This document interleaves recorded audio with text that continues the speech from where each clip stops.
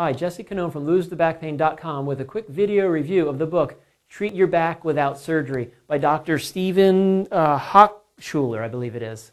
I apologize if I hacked your name, sir.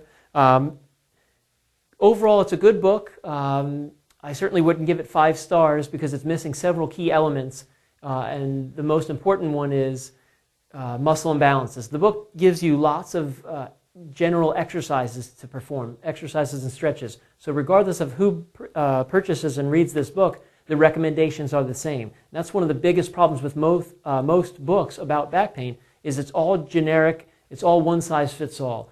If you really want to get the best results and get rid of your pain and keep it away, you've got to make your program specific to you and your situation. So when it comes to exercises and stretches, you've got to identify the specific areas where you're strong, tight, overdeveloped, and then the other areas where you're weak and underdeveloped. And you've got to do the right combination then of exercises and stretches based on those findings. Again, those are your muscle imbalances. So you can learn more about muscle imbalances by visiting my website, LoseTheBackPain.com, or reading my book, The 7-Day Back Pain Cure. But like I said, overall, it's a good book, some good information, some things I disagree with. But most importantly, it's missing several key elements. Again, I mentioned muscle imbalances.